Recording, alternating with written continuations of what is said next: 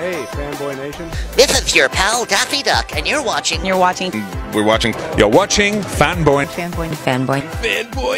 fanboy, etc. Fanboy Nation. Dot, I assume Tom.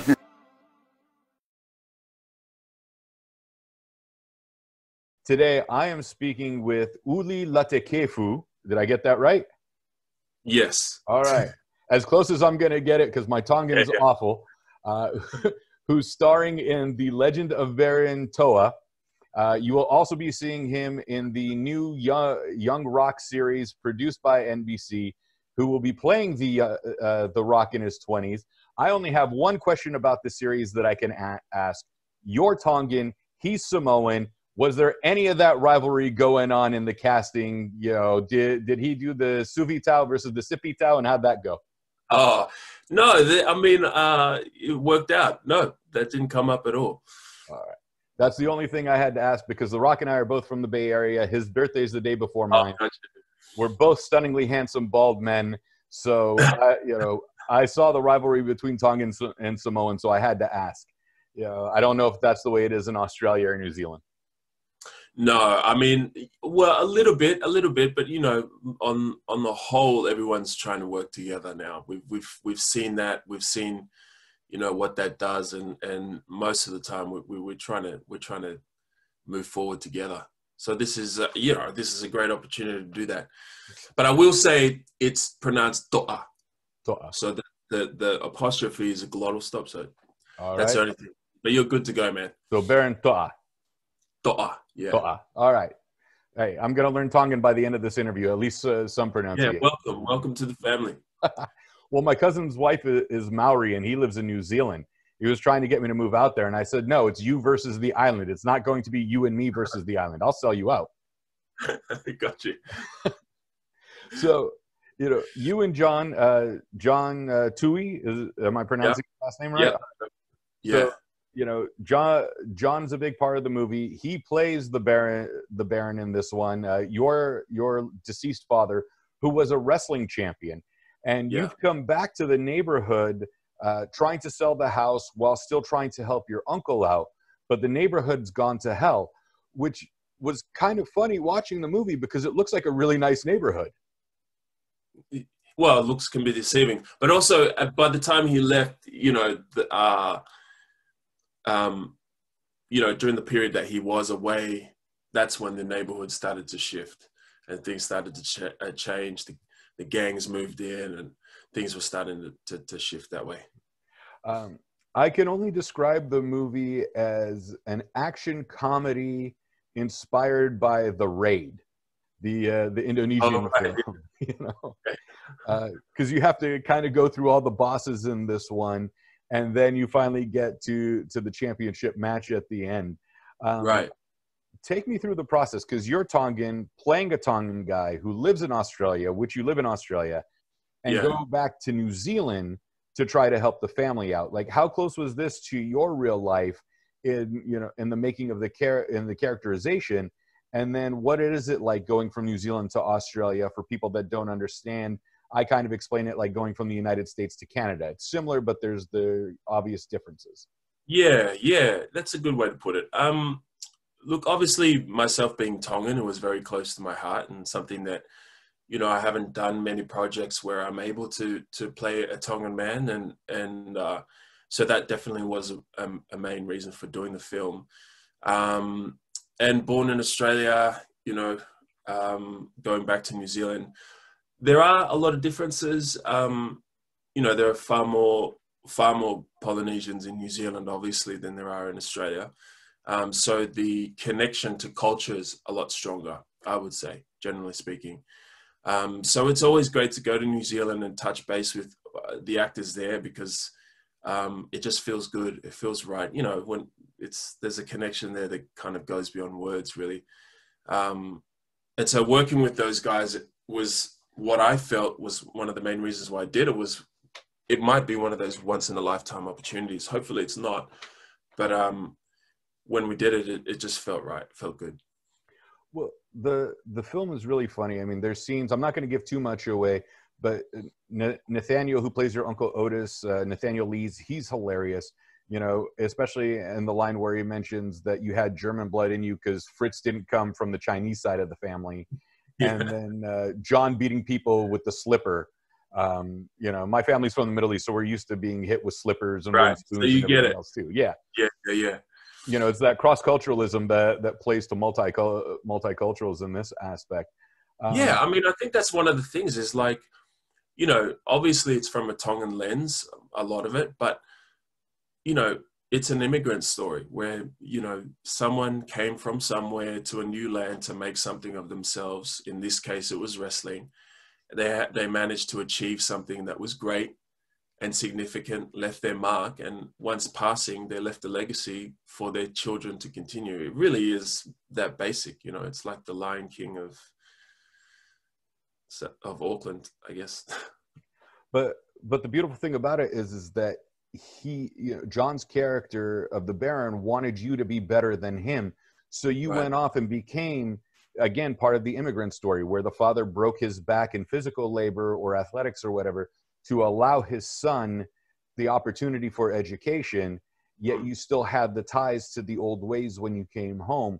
So it really played, you know, first generation versus immigrant generation coming together, and how you really have one foot in both cultures, even though it's still a lot of comedic elements to it.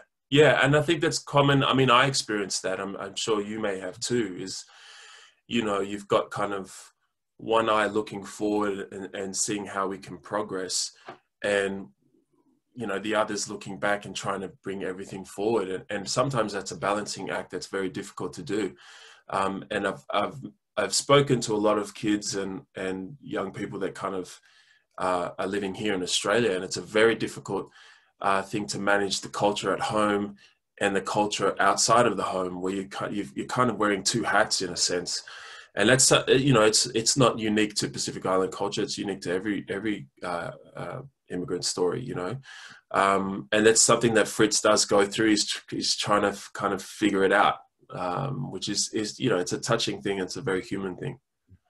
Well, you guys pulled it off in the movie, and there were a lot of laughs to it, which I enjoyed quite a bit.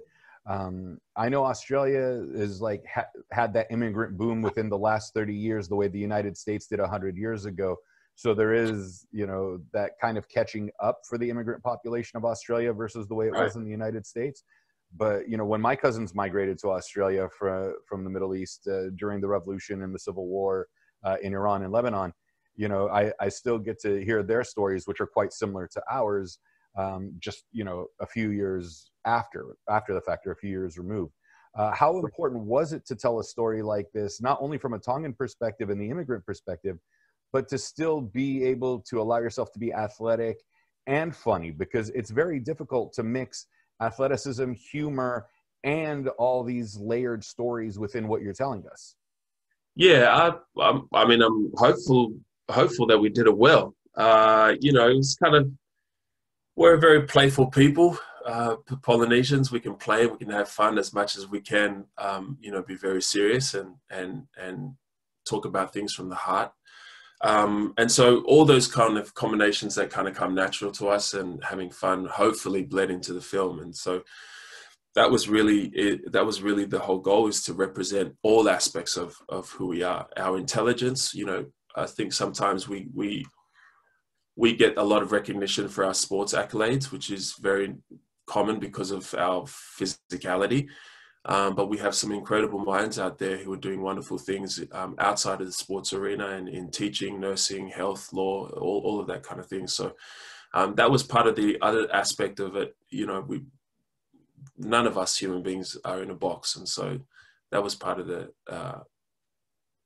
whole reason I'm making the movie. And that's a beautiful part to it, because I get really tired of people being pigeonholed or typecast or stereotyped. And it's like, oh, you know, he's going to be playing a Polynesian character, so at some point he's going to play rugby, or he's going to do something, you know, athletic in regards. But, you know, you rarely see the humor side unless it's the very heavyset guy, you know, who should have been a sumo wrestler or something to that extent, you know, like playing the chief elder type thing. And the way this came about was just so much fun and humanized everybody and showed multiple levels.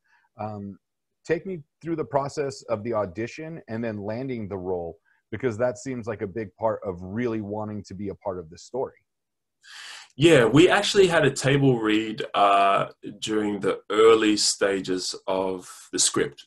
So it was very much still in its early stages of kind of developing and rehashing it and stuff like that. And from then on, I pretty much got it. I didn't have to really audition for it. They cut the people, you know, the producers and the director felt I was the right choice for it. Also, the Australian accent is pretty hard to do. It takes quite a while to do. Ask Mel Street.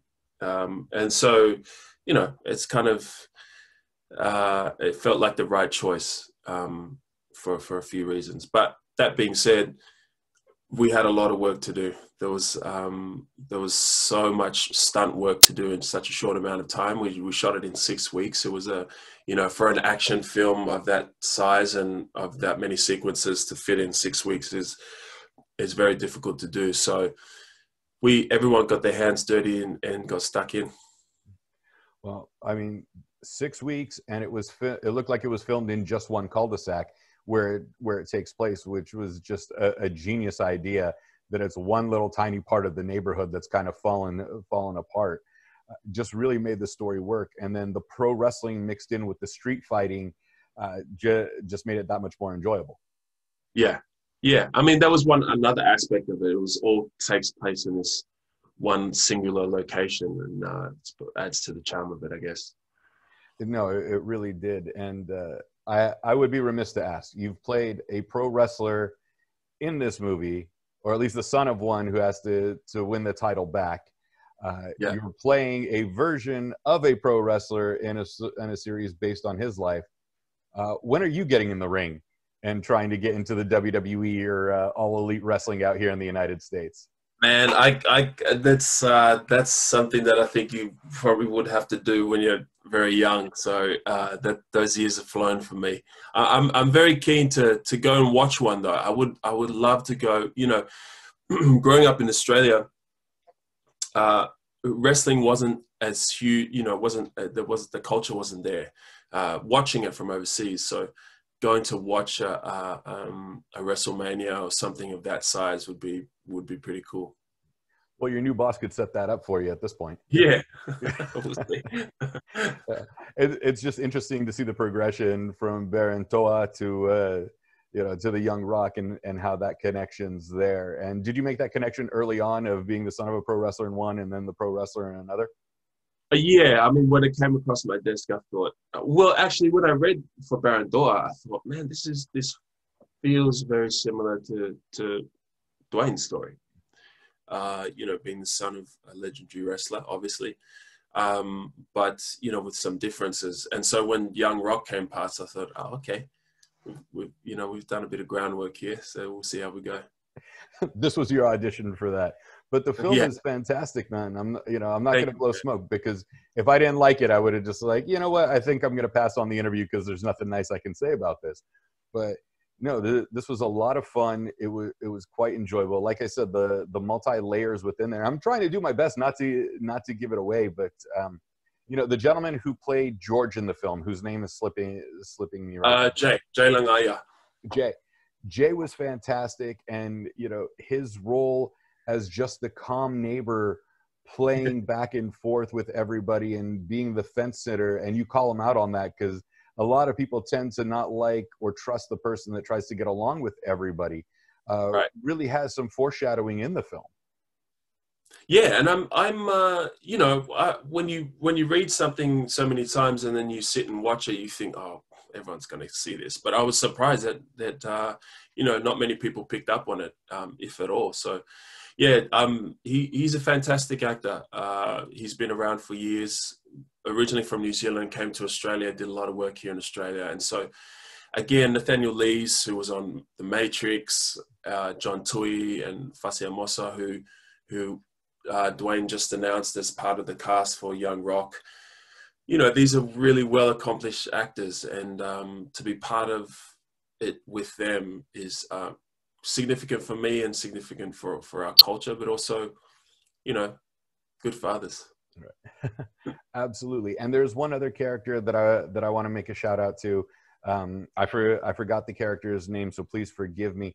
But the mute character, your childhood friend who is mute, and Right. you were communicating with various forms, not only traditional sign language, but various forms of your own version of sign language to interact with each other.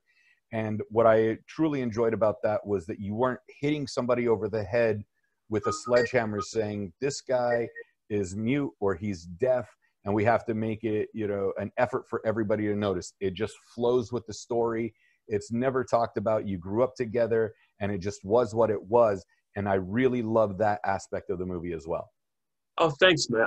I have to give credit to the actor Fussy, and also who I just mentioned, who played Kerry. That was really his idea to create someone that we didn't have to explain why things were the way they were. We just present them as they are, because that's what happens in life. That's just life.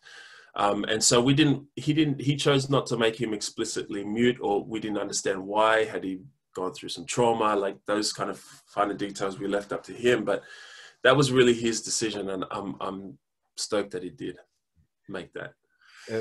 I love that aspect because like I said, we weren't hit over the head with a sledgehammer, and I'm really tired of that thing as well. And it just flowed. When you finally got to see the movie, and I assume that you might have watched it with your family at some point, because the Tongan ancestry with the Tongan parents in a Tongan English movie, in a bilingual movie. What was it like for your parents to finally see you playing a Polynesian character, using the language that they taught you? And did your parents ever give you grief for mispronouncing certain things because, it wasn't native Tongan, like as if you had grown up on the islands over there? No, my father's passed away, but my mum was very proud. I mean, I think she was naturally, I don't speak Tongan that often here. So I think she was a bit, a little bit hesitant as to how well I could do it. But when she saw it, she was very proud. I mean, I think, it's still quite emotional for me now.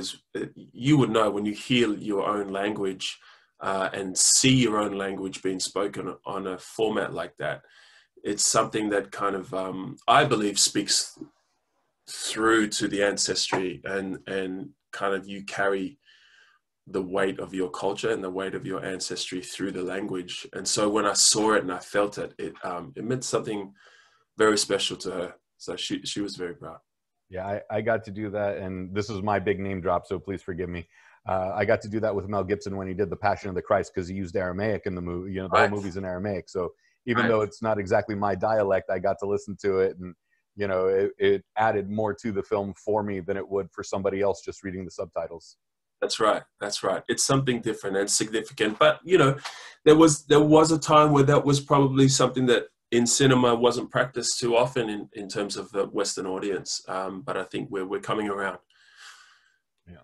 I know we're running out of time, so I got to ask you this. The Legend of Baron Toa is coming out on VOD in the United States. I'm not sure if it was already released in Australia and New Zealand yet, but I'm sure it hit your shores before ours.